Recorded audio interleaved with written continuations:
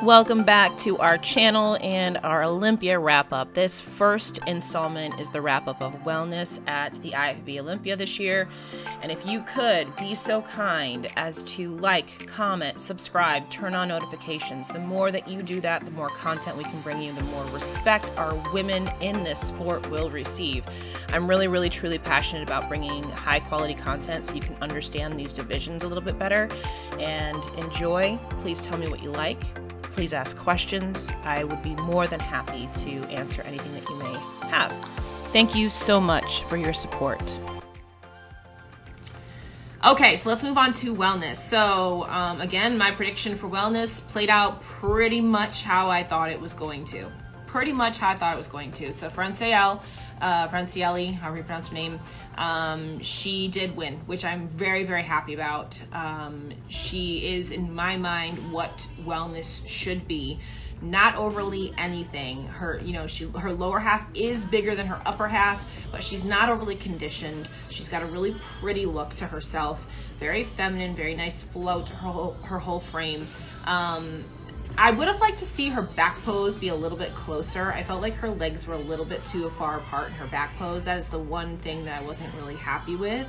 But, other than that, she looked phenomenal. So I am really happy with that particular choice. She worked that stage. She's been doing this for a long time. She knew what she was doing. You know what I mean? And it was just a really good look. Now, for those of you that were here during my prediction video, I told you that depending on how these top four played out, that was going to determine the look for the rest of the division.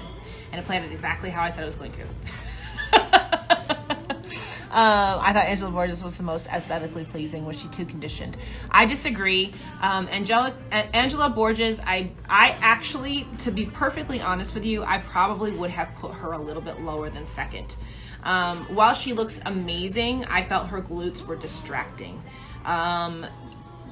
While wellness is heavier on the bottom, it still has to have a flow to the physique. And to me, her glutes I kept looking at her glutes, and that's all I could look at was her glutes.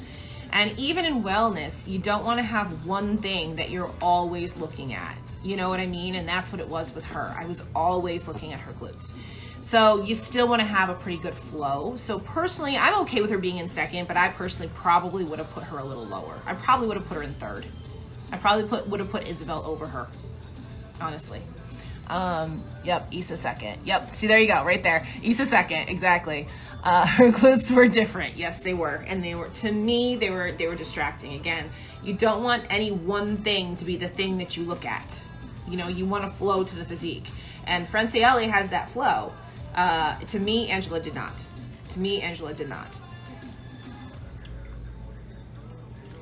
Angela's legs need to be bigger for those glutes. Correct. Exactly. Thank you. That makes sense. You're welcome. Yeah, I personally probably would have put Isabel in third.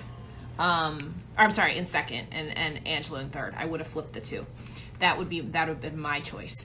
But like I said in my prediction video, I told you these were going to be your top four. These were going to be your top four, and depending on how they played out, that was going to determine the rest of the pack. Right? That was going to determine what they did with everybody else, right? I honestly thought that it is, I'll just look like a small version of Francielli would put her second too. Yeah, I agree. I would have liked to see Issa in second. Correct. Yeah. Okay. Yes. That Issa's just Issa's just a small version of Francielli. Yes, I agree. 100%. I agree. I would have put her in second.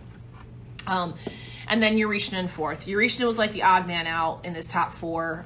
She didn't particularly look like the other three. And that's simply because they're different people. Like Eurishna has the Puerto Rican background, and then the top three girls are all Brazilian. You know what I mean? Eurishna to me was a little bit too big. She was a little bit too soft. I know they've told her not to come in as conditioned as she was, but because she was so soft, it actually made her look bigger. So that I don't know. It's a tough ball game for her, because if she comes in too hard, that's going to be her critique, that she's too hard. And if she comes in too soft, then she looks too big, which is what, to me, she looked like here. She looked like she was too big. Angela's glutes didn't look like that when she won earlier this year. Correct. They did not. She looked, to me, she looked much more balanced in Pittsburgh. She looked much more balanced in Pittsburgh than she did here at the Olympia. I agree. But because everything played out the way that it did, then we saw the next set of girls that came out all looking very similar to Francielli. The softer, more attainable, smaller look, right? Julia was a kind of an odd one that in that 5th place spot. I was a little bit surprised by that one. I'm okay with it. I'm fine with it, but I didn't see it coming. That was not part of my prediction. I would have probably put Sunny up there. I probably would have put Sunny up there instead of in 6th. I would probably put her in 5th. But again, those are two spots, you know, just flip them back and forth. And then as you go into that second call out, that's when you started getting the girls, like I mentioned, Bruna, you know, Bruna was in there, all of those kinds of things. The smaller girls were in that second call out. So the rest of that group, as we go down the line, played out pretty much how I said it would based on how the top 4 were positioned, right? So Angela's left glute looked weird compared to the right. See, I didn't pay attention to the left versus the right. I just paid attention to the glutes in perspective to the rest of the body, you know. In person, it was, to me, it was, her glutes were distracting in person. But yeah, to be honest with you, this played out pretty much how I thought it was going to, and I'm happy it went this direction. If you remember, I told you it was going to go one direction or the other. It was going to go, if your Risha was up in the top 2 spots, we were going to start seeing bigger, more muscular girls following after her. If she was down in the bottom 2 of those top 4 and Francielli was in the top, then we're going to see the softer, smaller, more attainable girls coming up in that second call out, and that's exactly what happened. That's exactly what happened. Our own Devin placed well too. She actually placed 14th, so she did phenomenal. You know, backstory on Devin, just a little bit. She was stuck down working in the ER for 5 days on lockdown during Hurricane Ida.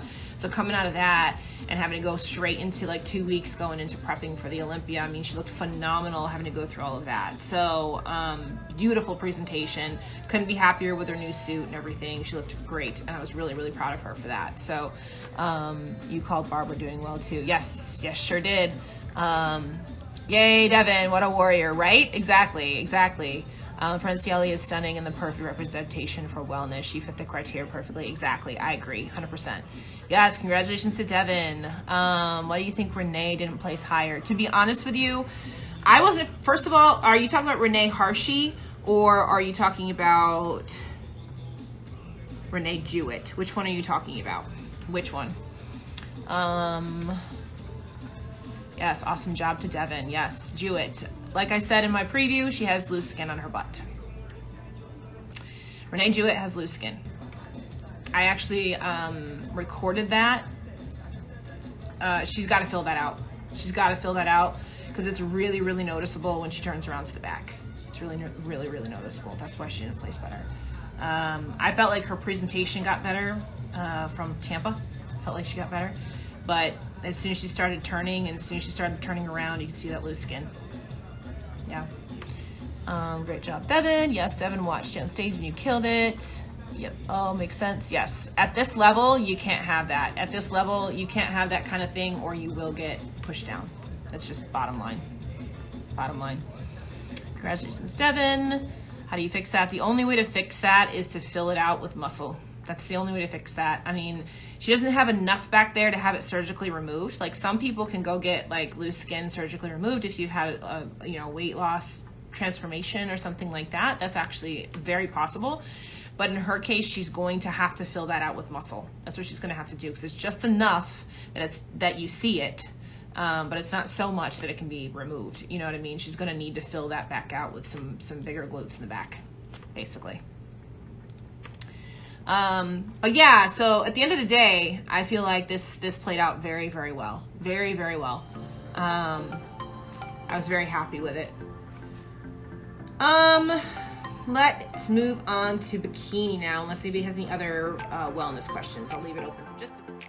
Thank you guys so much for tuning in for our wellness wrap up. Next up will be figure and then finally bikini. So what you want to do is you want to go to my channel, like, comment, subscribe, turn on notifications so that you know when each one of these segments goes live. Please comment below. Let me know your thoughts. Let me know what you think of what we talked about on our live. And please join us when we go live too so you can ask questions right along with us.